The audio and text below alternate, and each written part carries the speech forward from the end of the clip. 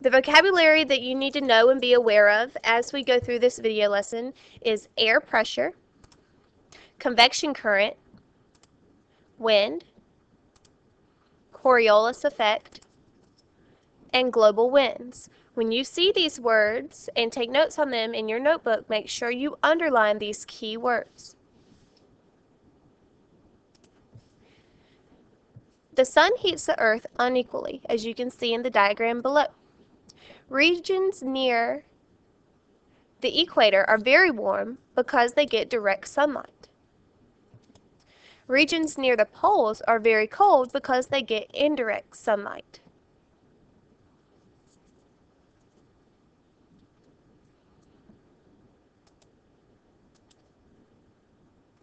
The unequal heating of the earth causes differences in air pressure. Air pressure is the weight of the air. This diagram is showing you that warm air is less dense and it's going to rise, while cold air is more dense and it's going to sink. This circular movement is called a convection current. We've talked about convection currents in other parts of our Earth science. We've talked about convection currents in the magma that's in our mantle of Earth.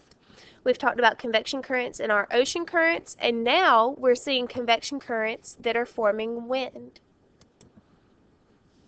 You can see real-life convection currents when you have a heater distributing hot air into a room, and the cold air will sink down. This is showing us that cold air has high pressure and it sinks down because it's dense. Warm air has low pressure and it rises up because it's less dense.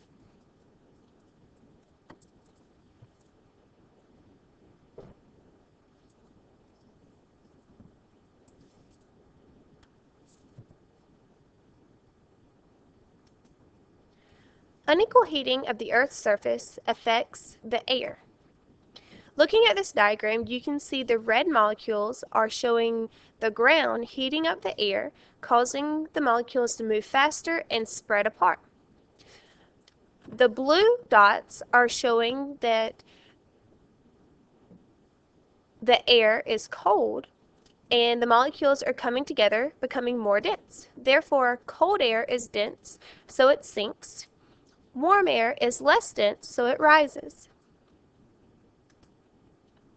This same sort of thing happens when you're looking at the equator and the poles of Earth.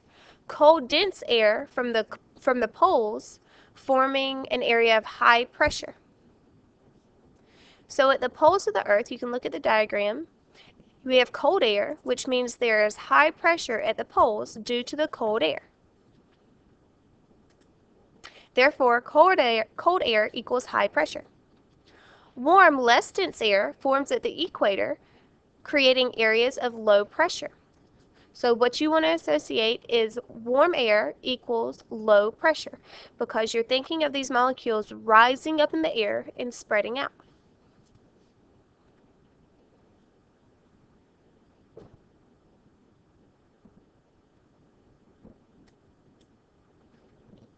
So here's a thinking question. Why does the shower curtain cling to you when you're taking a shower? Well, the reason this happens is because the water in the shower is hot and causes that air in the shower to rise because it's warm. So that air in the shower has less pressure because it has warm air, it's rising. Well, the air outside of the shower is cold, and that cold air moves in to take the place of the warm air.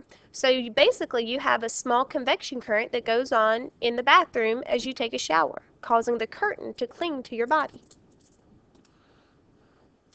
Therefore, air moves from areas of high pressure to areas of low pressure. This can also be seen in the example of the heater in a room. And this is also seen with our weather patterns. Whenever we have weather movement, weather moves or air masses move from areas of high pressure and take the place of areas with low pressure. How winds develop. Wind is the moving air caused by differences in air pressure. Air moves from areas of high pressure to areas of low pressure.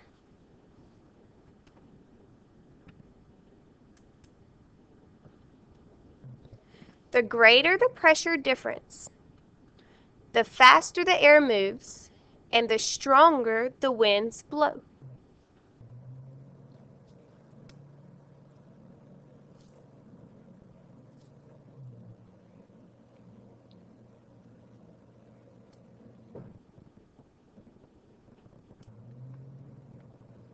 Air rises at the equator and sinks at the pole. As the cold air sinks, it creates areas of high pressure around the poles. This cold polar air then flows towards the equator. The air moves in large convection patterns called convection cells, which are just like convection currents. So therefore, if you look at the equator, we have areas of low pressure because we have warm air rising, and at the poles, we have area of high pressure because we have cold air sinking. So we're trying to apply this sinking and rising pattern in our convection current to global winds, how the wind moves around the earth. According to the Coriolis effect, basically it says that because the earth rotates, the earth also makes the wind and water rotate. If you look at the diagram, the green arrow is showing you the rotation of the earth on its axis.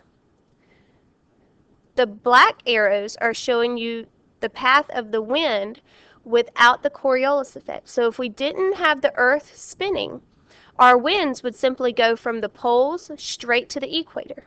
However, because our earth rotates, our wind moves in a curved path. So the purple lines are showing you the curvature of the wind as the earth moves. The Coriolis effect is simply the rotation of the earth causing moving air and water to change direction. The northern hemisphere winds curve to the right from the direction they are traveling. Southern hemisphere winds curve to the left from the direction they are traveling.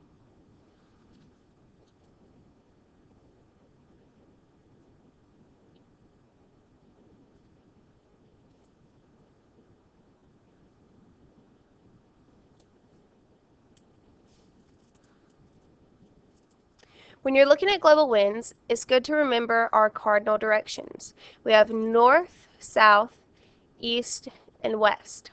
So if you look at the winds, our winds are actually named by the direction that they come from. So looking at the globe, you can see that the polar easterlies, they actually start at the east. So if you look at the one in the northern hemisphere, they start at the east and they move to the west. Same thing in the southern hemisphere, those winds start at the east and move to the west. Therefore, they're called easterlies. The next set of winds are called prevailing westerlies.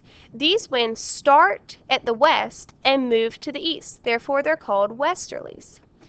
Just like in the southern hemisphere, they start at the west and move in the direction of the east, being called westerlies.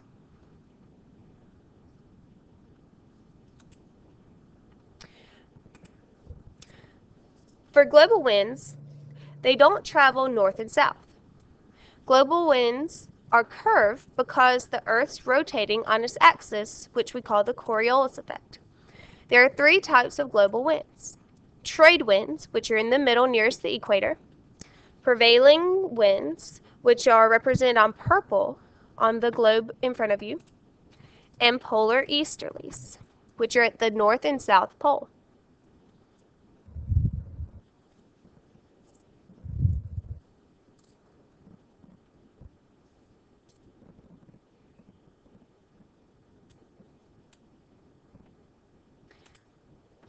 Our polar easterlies are winds in the belts that extend from the poles to 60 degrees latitude in both hemispheres.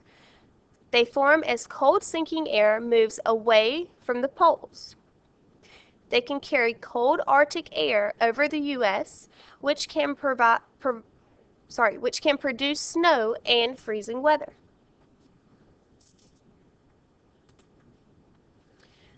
The prevailing westerlies are the wind belts found between 30 degrees and 60 degrees latitude in both hemispheres. They blow towards the pole from west to east. These winds can carry moist air of the United States, producing rain and snow.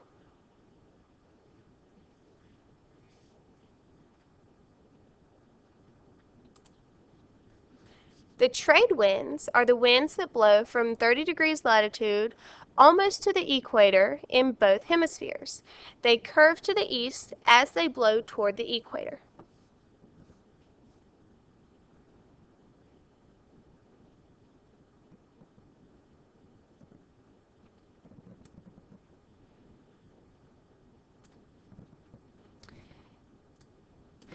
To help you summarize this information, there are 5 questions to help you focus in on what you need to know for this lesson. Take a moment to go through each question and try to answer it on your own first. In just a minute, I will put the answers up here for you to check your work.